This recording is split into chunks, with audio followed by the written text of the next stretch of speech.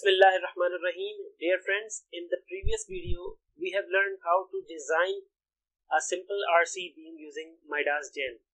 In this exercise, we will learn how to check a beam for the given reinforcement.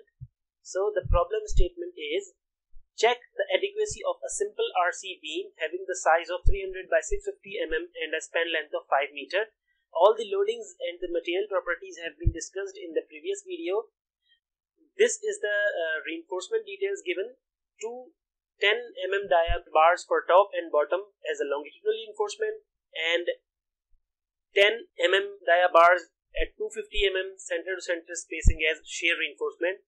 These reinforcement is for the complete span. So we'll have to check either this beam is having a quite strength for the given loadings or not. So let's get into the software screen. We have just opened our previous project of a simple beam. Now we put some reinforcement to this beam and then we will check this beam for the given loadings for this reinforcement, either it is adequate or not. So to do this, just go to the design tab and click on this RC design button and go to the modify beam rebar data. So this dialog box is appear. Okay, so it is showing one section B300 by 650 that we have previously defined. So just select this. There are the three ways to put the reinforcement. Either put this section for throughout the length, either there are the two sections, for one for both ends and one for center, or each end and center. Each end and center means and I can be separate and J can be separate and center one is separated.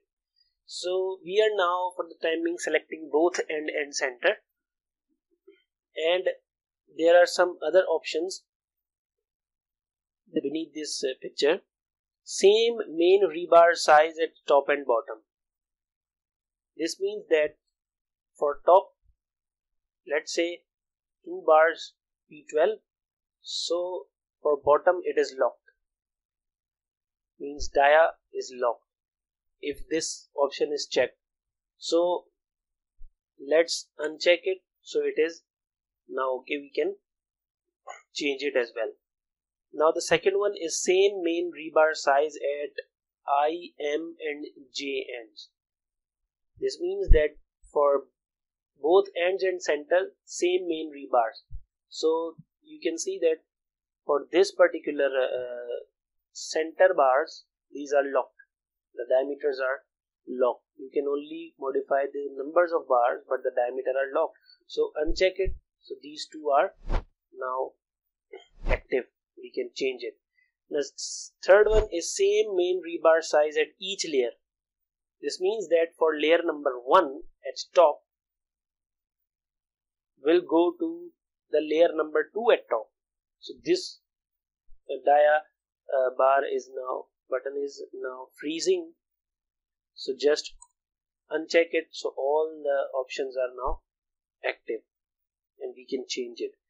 So we can now change as per our reinforcement, desired reinforcement. So let's take top bars for both ends at 2 10 mm dia bars at end both ends and 2 10 mm dia bars at center.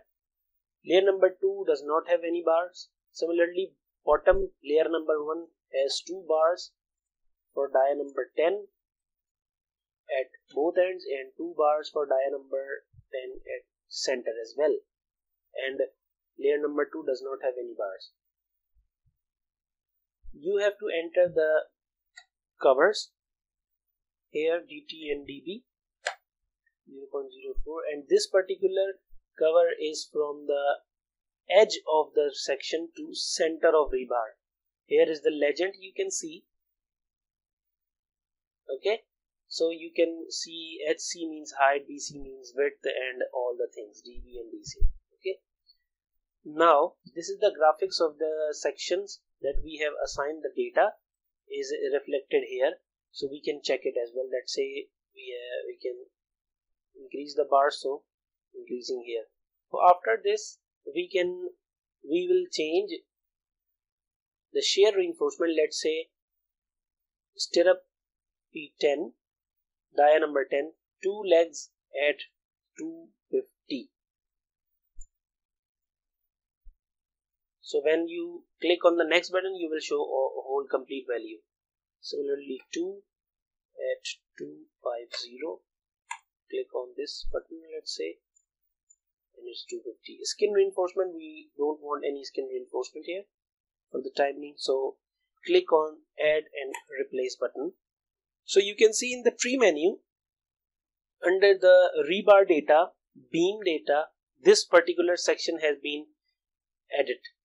Right, just go to close, and then we'll go to perform batch design. You can see that there is a lock button. Post processing mode is being checked, so it means that analysis is completed. We don't want to analyze it again. Just go to concrete beam checking. Previously we have to design that beam for the given loadings, so we check on this button, but now we'll have to check the beam for the given reinforcement, so we'll have to select this option, concrete beam checking, and then click run. So it is now showing that I end is okay, J end is okay, but middle section is not okay. So just click on this check button and then graphic. So we can see that all the data we have put there is reflected here. So we have assigned 2 bars of dia 10 at each section, at each position, top and bottom. So it is reflected here, and we can see that the middle section for the bottom reinforcement is not okay. It is showing the utilization ratio of 1.2634. It is greater than 1, so it is not okay. Similarly, we can check our shear reinforcement that we have assigned there, 2 dia 10 bars at 250. It is okay, right? So we will have to increase the number of bars at midsection. So just go to the tree menu and click on this section and right click, go to the properties. So this dialog box appears again. Just select the both end and center. So all the values which we have previously entered is retained. Now just go to bottom layer 1 and increase the number of bars as 3 and click on add and replace. Go to close and just click on the perform batch design. Click on the concrete beam check and run. Now you can see both I and J and the middle section as well is now okay. Just click graphics. Okay, we can see that there are now 3 bars at the bottom for the mid section, right? And the utilization ratio for each end and the mid section is now okay.